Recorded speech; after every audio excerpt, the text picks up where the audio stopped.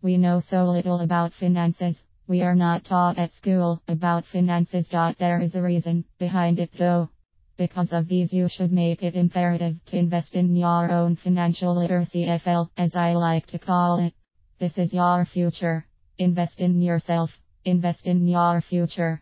Do not keep spending money on things that are not investments. Instead, invest in yourself. Invest in your financial development. To quote Sharon Lechter, co-author of Rich Dad Poor Dad, I love my children and want to ensure they get the best education possible. Traditional schooling, while very important, is no longer enough. We all need to understand money and how it works. So true. I see so many people around who have no idea how to manage their finances and do nothing to secure their future. They get to their retirement age and they realize how little they're going to get from the government. And they go from one day to another carefully spending their money so that there is enough by the end of the month. Why not think about your future now and make sure that when you get to your retirement age, you won't have to worry about your retirement because you will have enough money to live the way you want. Invest in yourself. Buy books and DVDs to learn. I keep investing in myself and it pays off.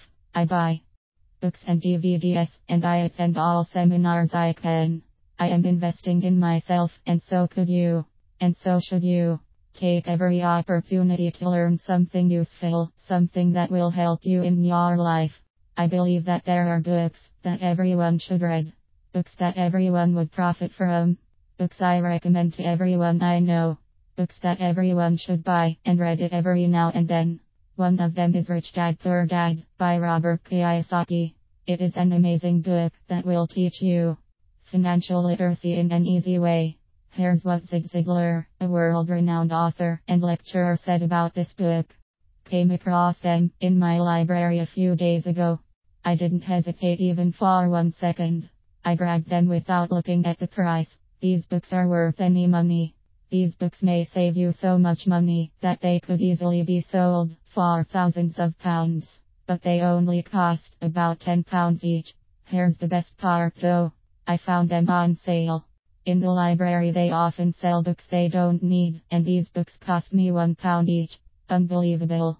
But here's the best bit about these books that I purchased from the library. The library doesn't stock these books. Let me say it again. The library doesn't stock these books. Can you believe that?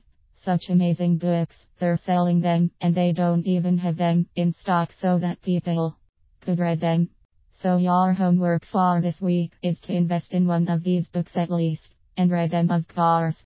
Speak to you soon.